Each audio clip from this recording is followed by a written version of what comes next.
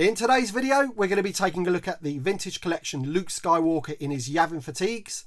And I'm sure if you're watching this video for the very first time, you're wondering, like me, who is on the back of this card.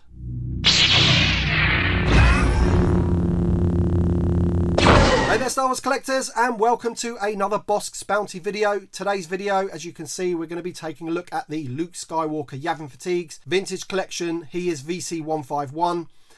And before we get into this review, I do know that there's lots of you watching this right now that wants to see who is on the back of this card, because on the back of this card we have got the 4 figures from the next wave of the vintage collection that are going to be from episode 9, along with a couple of other figures as well. They've changed the style of the back of the card, so just bear with me 2 seconds. We will be getting into the back of the card, but first of all, as usual, we're going to be taking a look at the front of the card and just examining that. So let's have a closer look at the front of the card. Okay, so as usual, we've got the nice Star Wars chase. We've got the Kenner logo at the bottom. Now, this image is a little bit weird. It's a little bit like the Han Solo Stormtrooper image in that it's quite grainy, almost looks painted. And I think the reason for that is because they've had to do a Photoshop job on it in terms of taking other people out of the shot. So usually, I think, obviously, in that scene, you've got some people behind and next to Luke, and they've obviously Photoshopped them out. So it's perhaps that has made the image a little bit more grainy. But you can see there, close up on Luke's face, it is slightly grainy. And the only other card that I've seen that with recently has been the Han Solo Stormtrooper. There's a figure in the bubble. Obviously, it is a repack of the Black Series figure. I'll just throw up an image of that Black Series figure so you can see. I don't actually have that Black Series figure, so when we open this bubble and get the figure out, unfortunately, I'm not going to be able to have them side by side. But obviously, everyone that does have the Black Series version, you will be able to tell the differences. Obviously, immediately we are going to see that there is a difference to the head sculpt and the hair, and obviously the photoreal technology that they use on all of their figures these days. All right, so before we do go ahead and show you the back of this card, I'd just like to ask you if you wouldn't mind hitting the like button to help this video get out there. And also, if you're new to the channel, hit that subscribe button. All right, so why not let's build up the suspense a little bit here. And obviously on this row of figures, you can see that we do have a Sith Jet Trooper. So this is different to the actual Jet Trooper that we've seen in the 5-inch line that got revealed. This is a Sith Jet Trooper. So obviously, as you can see, he is of that crimson red colour. But he does seem to look like he has the same style of helmet. It's very difficult to see because the images are so small. Obviously, then we do have Luke Skywalker X-Wing pilot. He's coming out on a single card. We obviously got that figure in the Luke Jedi Destiny 3-pack. There's your Boba Fett. He was a re-release of VC09. There's your R2-D2 from the previous wave, along with the best Stormtrooper that you can possibly buy.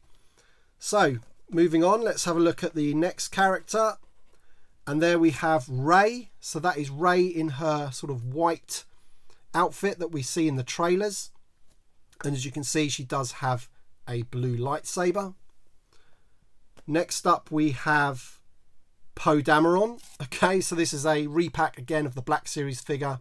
He's just going to be included in the next wave. The next figure we have is Zori Bliss. And just judging by this particular image, very small again, this looks like it's going to be a lovely little figure there. So obviously we're going to be waiting to see what she does in the movie. And the next figure is the Knights of Ren, or a Knight of Ren. And as you can see there, it is the one that we saw in that shot with JJ, but we only saw the back of him. And you can tell because of the weapon that he's using there. And that to me looks a phenomenal figure. The paintwork on his robes and everything look like it's going to be really, really nice. And the helmet looks great. Obviously, I'm trying to get a zooming in as much as I possibly can for you. But they are small images. And then the last one there is the Luke Skywalker Yavin figure itself. Just to confirm, he is VC151. As I mentioned before, we've got the vintage collection logo there. We've got Disney and Hasbro at the bottom. Now, obviously, as I mentioned before, they have changed the back of these cards, and I much prefer this.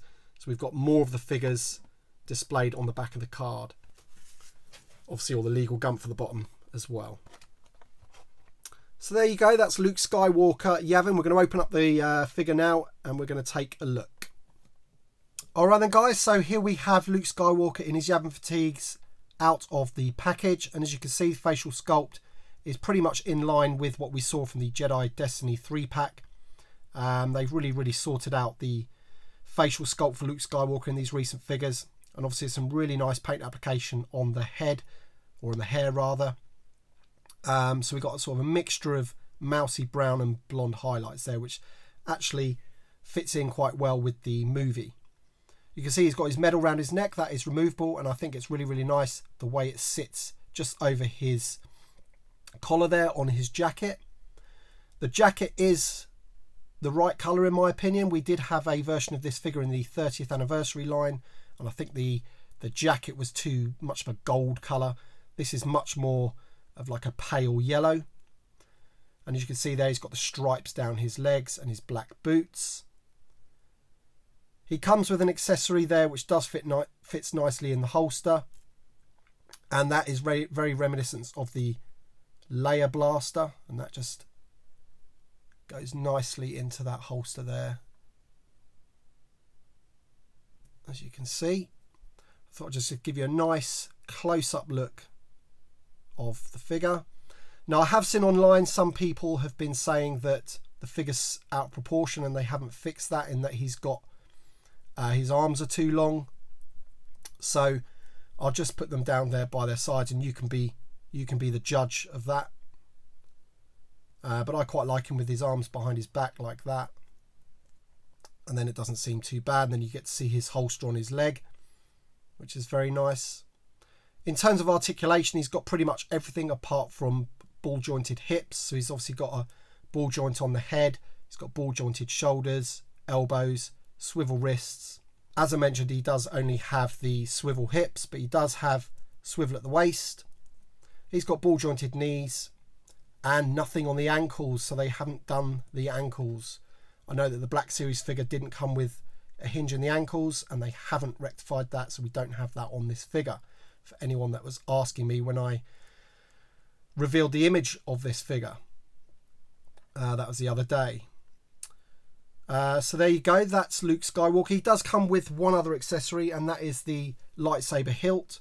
Pretty standard lightsaber hilt with the little black markings down the bottom. Looks pretty nice. The Black Series figure came with a full lit lightsaber, so I don't really feel there's too much loss there at all on that. And of course, that accessory there of the lightsaber hilt attaches to his belt with a little peg hole, which looks great just under his jacket there. So you can have both the blaster and lightsaber accessories attached to the figure at all times.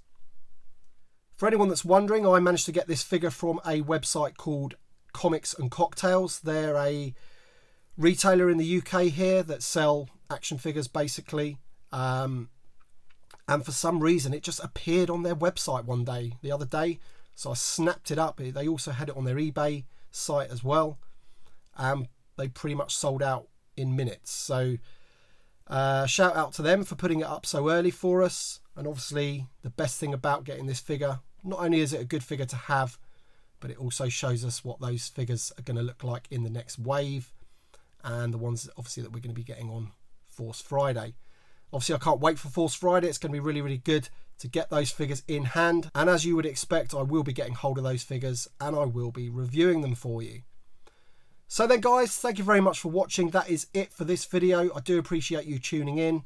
I hope this has been good to see those figures on the back of that card and to see this figure. As I mentioned, thank you very much for watching, and we shall see you on the next one.